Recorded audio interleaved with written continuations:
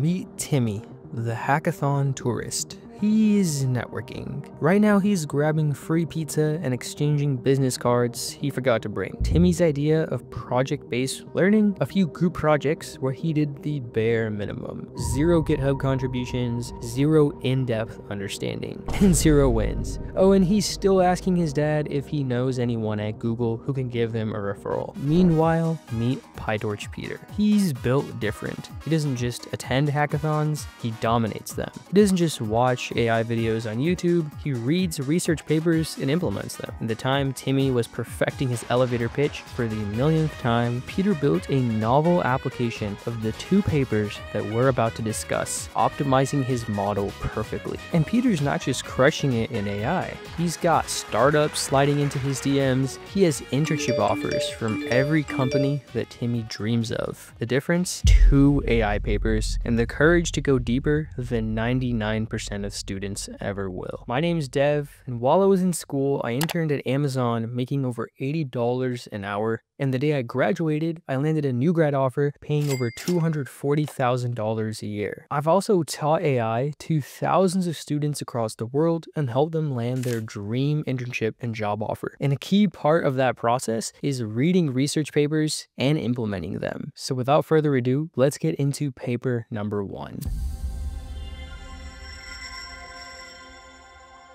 This paper from OpenAI is a game changer. It shows how the model performance depends on more data, more compute, and model size. This paper is part of the reason why huge models like GPT-3 and GPT-4 exist. And here's why this research paper matters. First, it gives you a roadmap for why and how researchers decided to scale up LLMs into the billions and billions of parameters that we have today. Next, it helps you grasp the future of AI. Labs like OpenAI and Anthropic plan to keep scaling these models as much as possible. Next, if you can understand this paper, explain it in an interview, actually talk about it with an engineer, researcher, or manager, it will signal high-level understanding. And perhaps most importantly, this paper is surprisingly beginner-friendly and not too heavy on the math.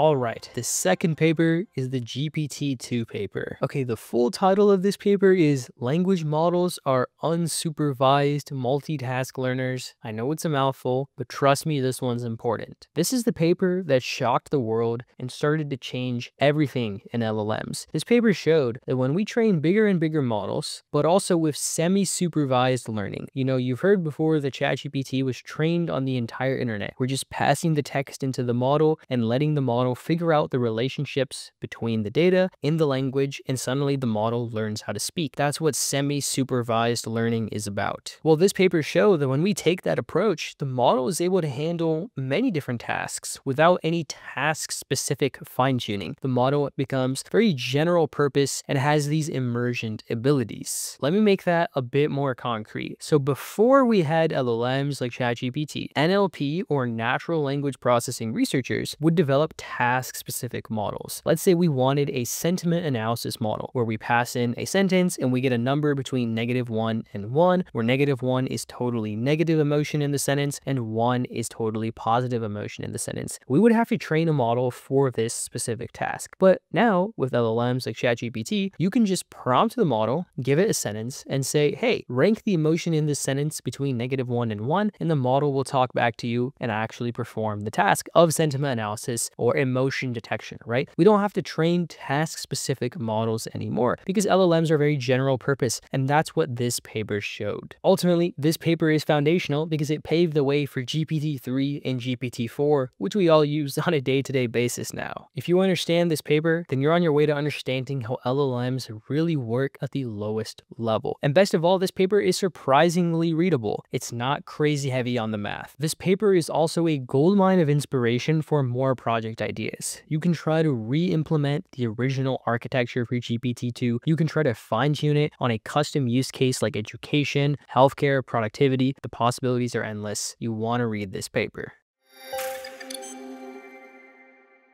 So I want to end this video with a final rant. Don't be a course collector. Don't hoard random Coursera certificates and copy diabetes prediction tutorials from YouTube for the 3rd time. That is not the way to stand out. Instead, pick a paper, implement it, share what you learned online, and repeat. This process will put you ahead of 99% of students. You don't need 8 months of LeetCode grinding, you don't need a sweaty suit and tie at the career fair, and you don't have to beg all your uncles for a referral at the company they work at. What you do need is to read papers, re-implement them, and share your work online. That's how you get those sweet, sweet job offers. And if you want to shortcut this whole process, if you want concise explanations of some of the top research papers in the field, along with full guides for re-implementing them, then I invite you to join LLM Liftoff, our AI engineering accelerator. It's linked in the description, and we've helped thousands of students land their dream internship and job offer. We even have a full money-back guarantee. I've never seen anything like this before. You can learn more at the link in the description. Next, if you're looking for another video to watch, check out my video where I finally answered the age-old debate. Should you grind LeetCode or build AI projects? The answer might surprise you. Check it out. You don't want to miss it.